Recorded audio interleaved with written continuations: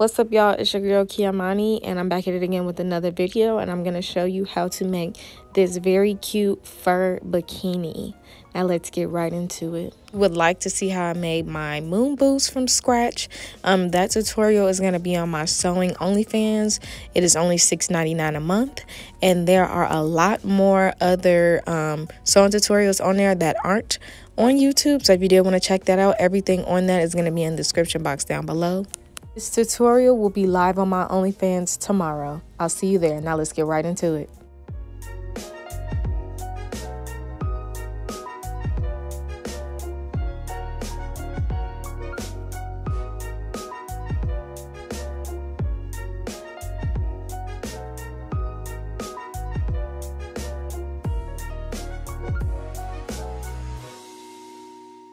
To begin, I'm going to take these brand new underwear, so don't try me, and I'm going to lay it flat on a piece of paper, just a regular notebook sheet of paper, and I'm going to trace this outline because it's going to be the outline that I'll use to make the bottom of our fur bikini. I did get the fur fabric from Joann's, and I did only get 1 yard. Only planning to make the fur bikini, you don't even need that much. You can probably do like 1/4 of a yard. So you want to cut that shape out. I am going to be having I'm making a thong bottom, so that's why the front of it looks like that. If you did want boy shorts, or you wanted something with a little bit more coverage, I would recommend using a different pair of underwear. Next, for the top, you want to take a bra and you want to measure one of your bra cups, and you're just going to need length and height of each cup just to know how wide you want to make your triangle cutout. So you're going to need 2 different fabrics for this process. You are going to want the fur fabric, which again is from Joann's, and then any fabric that you would like to line your bikini. So I feel like it's not practical for swimming. So, I mean, I personally wouldn't recommend using an absorbent fabric unless you plan on swimming with it, but I just feel like that's unnecessary. Anywho. I say that to say I'm using a bandana as my lining material, and this is really because this was the only fabric that I could use that was at my office at the moment, but it really doesn't matter. So you want to cut out 2 triangles in the bottom portion of your lining fabric, and you also want to cut these same pieces out in your fur fabric.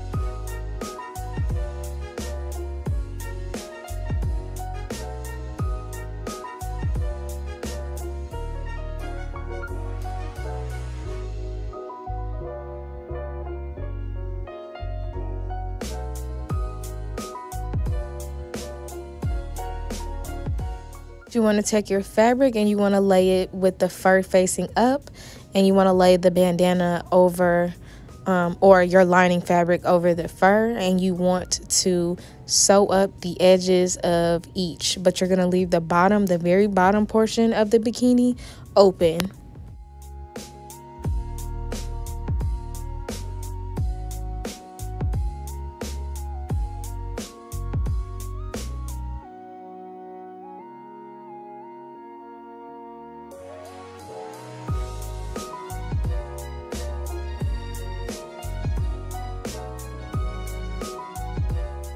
So would like to add, although I do highly recommend you using a serger for this project, just because it gives you a lot cleaner look with this fur, is not mandatory that you have a serger. You could do the same exact project with a sewing machine.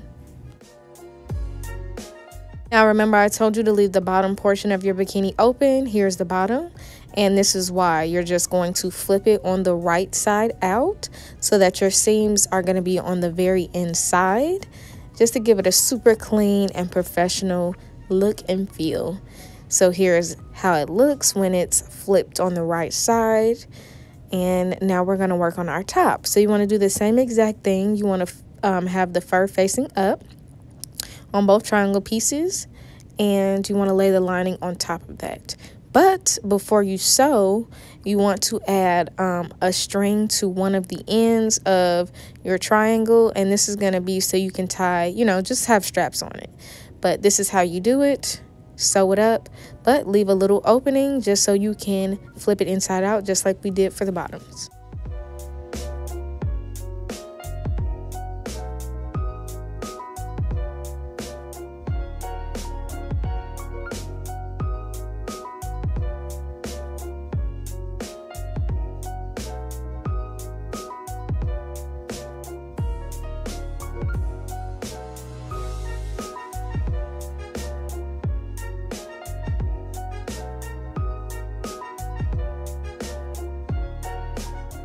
So I would like to mention, I am so sorry I'm behind on the 25 days of sewing, but I promise I'll make it up to you. It's just, there's a lot. There's a lot going on, but thanks for still rocking with me.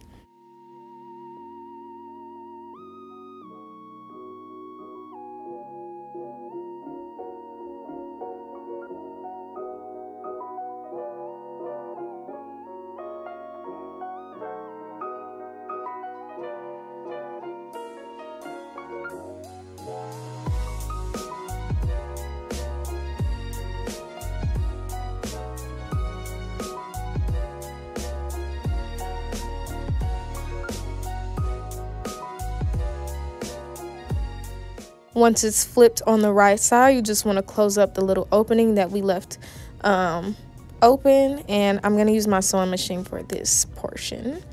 And after I did that, I'm just going to do the same exact thing to the other triangle.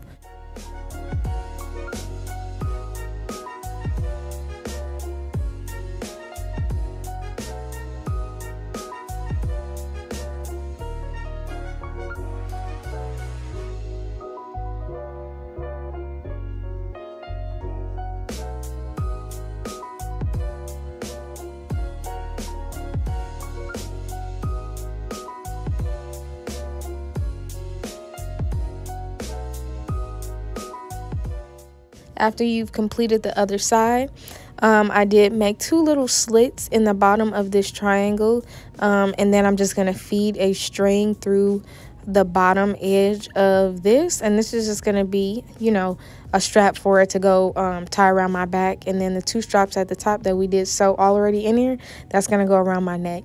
So now that you got that done, your top is done. Make sure you add your little knots to your string so that it doesn't fly away.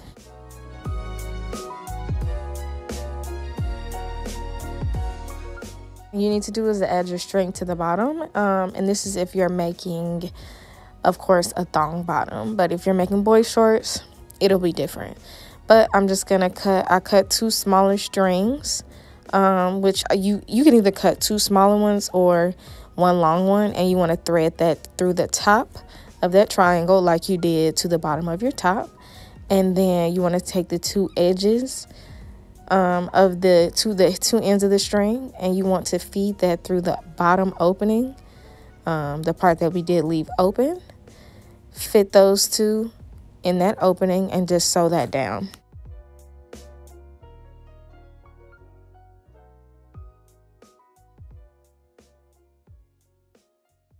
After that, we are done with this tutorial. If you did want to check out and see how I made the moon boots, that tutorial is going to be on my OnlyFans, my sewing OnlyFans. It is only $6.99, and I got a lot more other sewing tutorials that's on there that's not on YouTube. So if you want to check that out, everything on that is going to be in the description box down below. Thank you so much for watching, and I'll see you in my next one. Bye.